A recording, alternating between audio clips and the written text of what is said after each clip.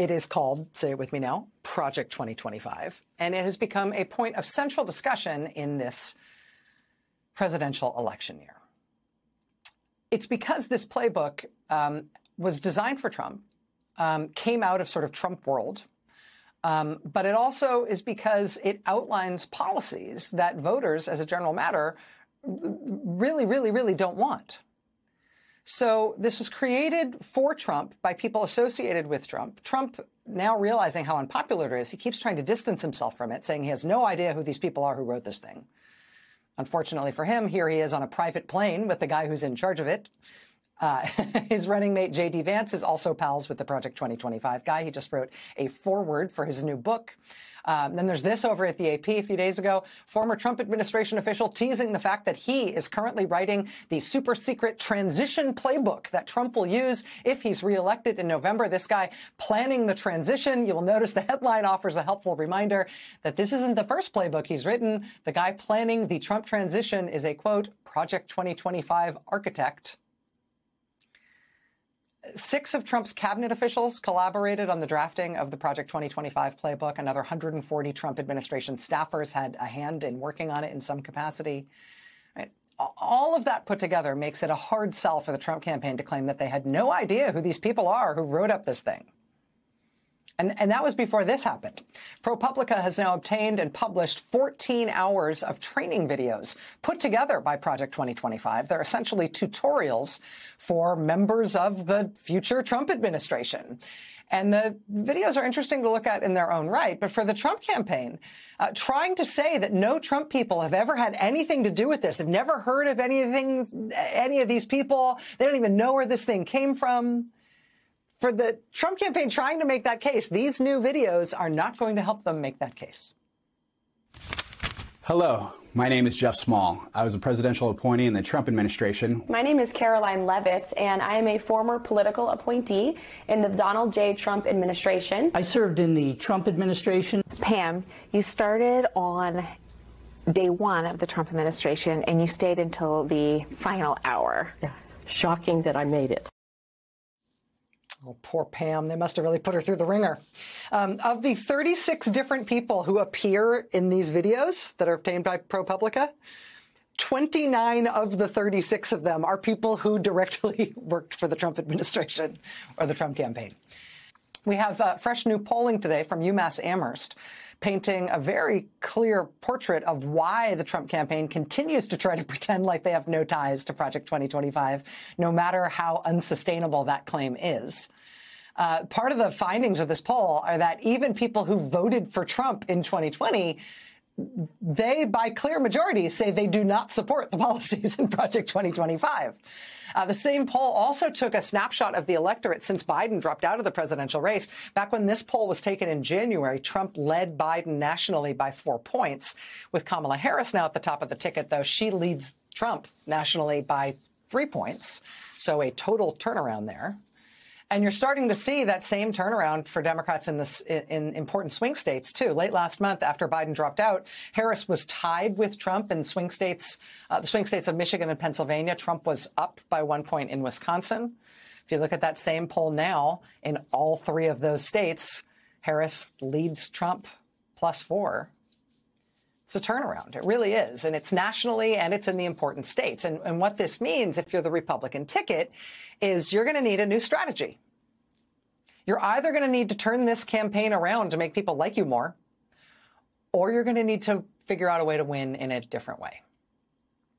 And I have been talking here on MSNBC with some urgency about this since around the time of the RNC, because of what I'm seeing as what clearly appears to be an emerging strategy for Republicans this year, which is to mess with the count of the vote, to have local Republican officials deny certification of the vote county by county.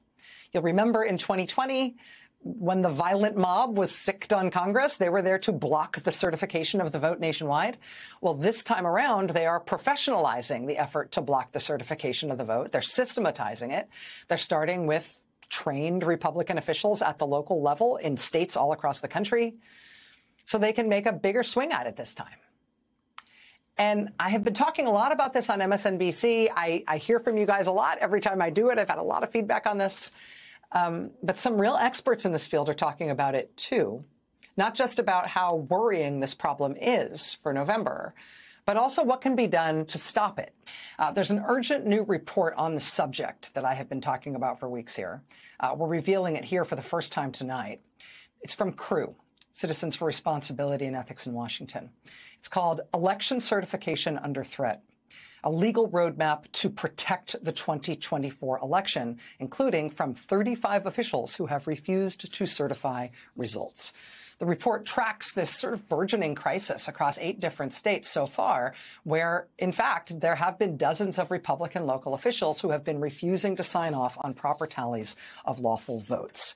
Is this a Republican strategy that holds any promise of essentially hamstringing the electoral count, of messing up the election and it's the administration of the election at the point of the counting of the votes, making official the vote tallies? Do they have any real prospects of messing up the vote in November using these tactics that they have been essentially test driving in states all across the country in lower profile elections? Joining us now is Noah Bookbinder. He's president and CEO of CREW, Citizens for Responsibility and Ethics in Washington. Mr. Bookbinder, thanks very much for joining us. Thanks for the advanced look at your report. I found it really interesting. Thanks so much for having me. So I have been talking about this sort of with increasing concern for the last few weeks, because it looks to me like Republicans at the county level and now starting to be at the state level are test driving an effort that they're going to try in November to effectively prevent the election from being made official, to prevent the vote tallying to go forward in any sort of normal way. Do you think that is what they're trying to do? I think it is absolutely a thing that is going to happen. I think that we've seen these county officials in multiple states attempt to stop the certification of votes in elections of, in many cases, very little consequence. And they were doing it essentially as a run-through for an election of a great deal of consequences, which is the one this fall. So I think there's almost no question that this is going to happen. And it seems to be happening in a way this year that is more systematic than it has in the past. So that's deeply, deeply concerning. I think the good news is that it's clearly illegal in all of these states, and there are steps that can be taken to effectively halt it in all of these states. And you single out some of those in a way that I think is very succinct and helpful. You write about state election boards, secretaries of state, attorneys general, local prosecutors should, in advance of the election, explicitly tell county officials that they do not have discretion to refuse to certify the election. Warn them in advance that they may be treading into essentially criminal law territory if they do this. We've seen that happen in a couple of states already.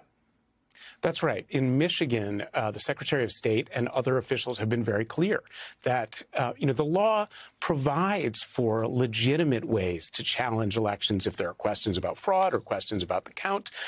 County certification is not one of those ways. It is essentially a ministerial process. It's not a way to challenge results. And in Michigan, officials have told these county officials, you can't do this. And if you do, there will be consequences. And I think that both potentially could deter some of these people from trying this. And it also puts them on notice so that if they do try to disrupt the election and they are prosecuted or they are challenged civilly, they won't be able to say they didn't realize they couldn't do this. So that's something that we'd like to see in all of these states. And again, we've seen it happen in Michigan, but we haven't necessarily seen that happen even in every state where it has already been tried, let alone in states where officials don't yet know if Republicans are going to try it. It does seem like there are sort of different tactics legally available to state officials in various states.